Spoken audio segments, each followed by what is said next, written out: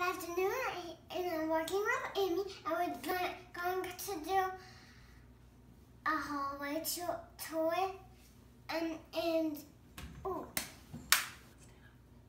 there's things that you could probably every day do, because there's see that pink chair over there.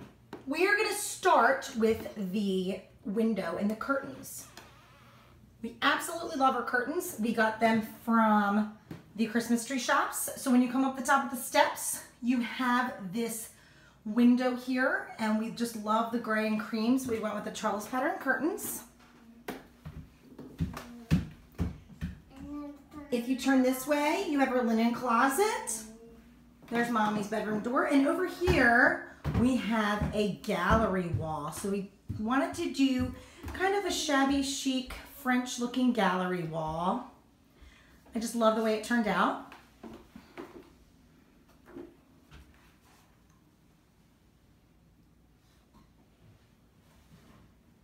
It's a little bit dark up here, so it's hard to get the colors.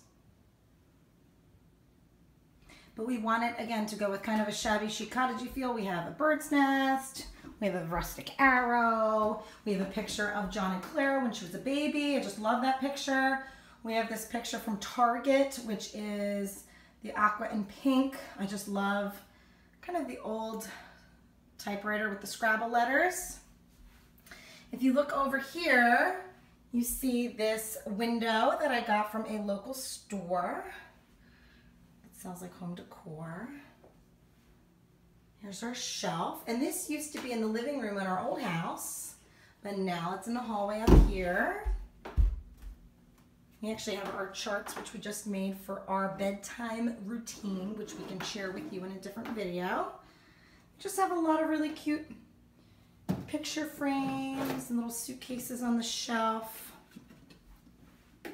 Then we have this chair that we had spray painted pink, got from a yard sale, and we just put our French pillow and our little shabby chic pillow on there. This I also got from a yard sale, and I just stenciled it with a French stencil. And Clara's door to her room is actually currently being painted right now, so you can see that it's a little bit white. And we are planning to paint all the dark brown doors white upstairs, just to really give it a fresh, clean, modern look. And over there is the entrance into Carson's room. So yeah, we just wanted to show you our upstairs hallway because it's small.